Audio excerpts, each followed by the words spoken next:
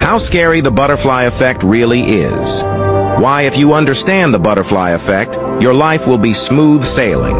A butterfly fluttering its wings in Brazil could cause a tornado in Texas a month later. It may sound a little crazy, but it's this incredulity that reveals the horror of the butterfly effect. As early as 1961, American meteorologist Edward Lorenz used a computer to perform a series of calculations related to weather forecasting. Because computers at the time were extremely slow, in order to save time, Lorenz decided to perform the second calculation from the middle of the program after the first calculation. However, when the results of the calculations came back, Lorenz was completely stupefied. The result of the second calculation was very different from the first, and the difference between the two calculations was only 1/10,000%. But it was this small error that caused the whole result to be completely different. So Lorenz carried out many more calculations. He realized that in the development of all things, any small change in the initial conditions would lead to a long and huge chain reaction in the whole system.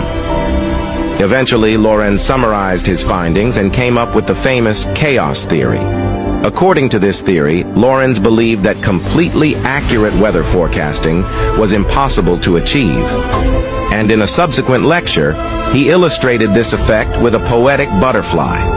And this is widely known as the butterfly effect. The concept of the butterfly effect is also very common in our lives. Take a simple example. One day when Jack woke up to take a shower, he left his watch by the sink. When his wife saw it, she put it on the dining table for fear that it would get wet. His son woke up to get some bread and accidentally dropped his watch on the floor. The watch was broken. When Jack saw it, he was furious and beat his son and scolded his wife. They had a big fight.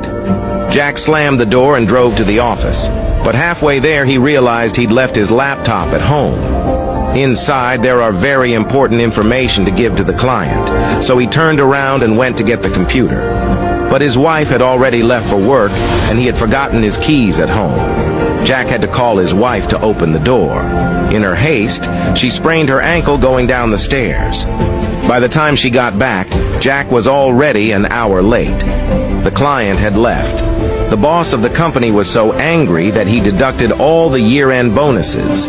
His wife sprained her ankle and had to take time off from work for treatment. As a result, she lost her full attendance bonus, and his son failed his final exam because of the beating he got in the morning. In other words, just because the wife moved the watch, it triggered everything. In fact, in the whole incident, the broken watch only caused 10% of the loss, but this 10% loss was amplified by Jack's emotions and eventually caused 90% of the loss. If anything small is amplified by emotions, the chain reaction may be too great to regret. This is the killing power of the butterfly effect, but also most people's daily routine. So you must control your emotions. Don't make a fuss over small things. Otherwise, you and I may not be able to control what happens in the end.